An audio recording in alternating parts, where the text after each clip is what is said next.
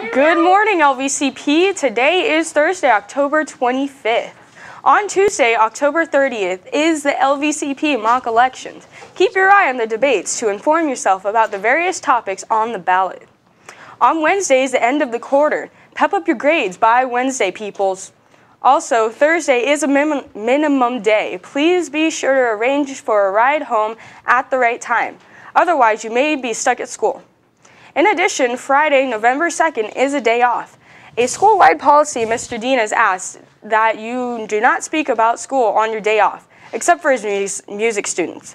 They need to practice, so remember to pick up your instruments. The fall production is preparing a debut November 8th. Please make sure to mark your calendars.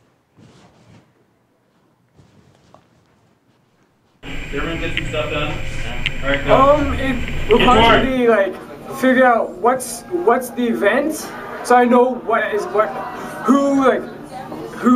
went to the event, what say if there's a football game, what the score is of the event. I love just having lights and cameras and stuff set up.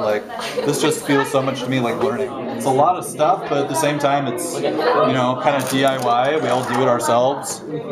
These are, you can see there's pictures of dishes on the side here. This is made out of baking paper. I mean, this is PVC pipe used for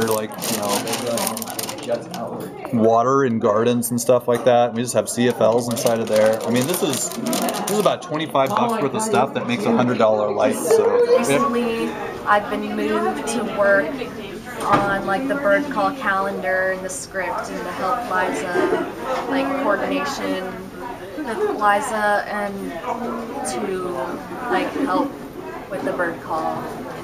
I am server manager. I take the data that everybody that's reporting on and I upload it to a server that the editors use for the documentary and the bird call. I really enjoy that you get to be creative and you get to be yourself and not have to hide who you are, and people won't judge who you are. And the design team was suggesting we need something more LVCP. It's not just something like this and I'm wrong.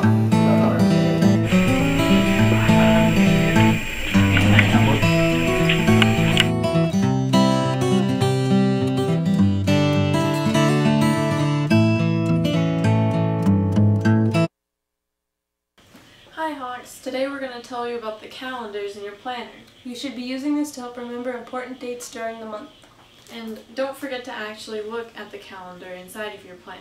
It's easier to look at the calendar when there are little events to remember as well as knowing the dates.